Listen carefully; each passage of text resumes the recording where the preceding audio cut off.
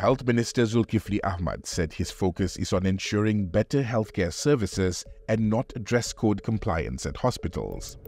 In a post on X, Dzulkefly, who took over as Health Minister on Tuesday, said the focus should be to treat or triage patients based on the severity of illness, when asked by a social media user for his views on dress codes at government hospitals.